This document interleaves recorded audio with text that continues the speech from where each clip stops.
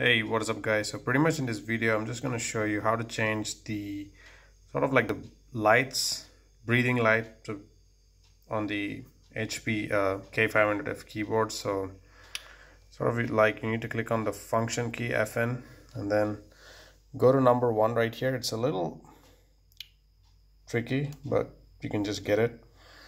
So this thing sort of puts it into breathing and the other one sort of like blinks, and when you click on it again it just comes back to normal.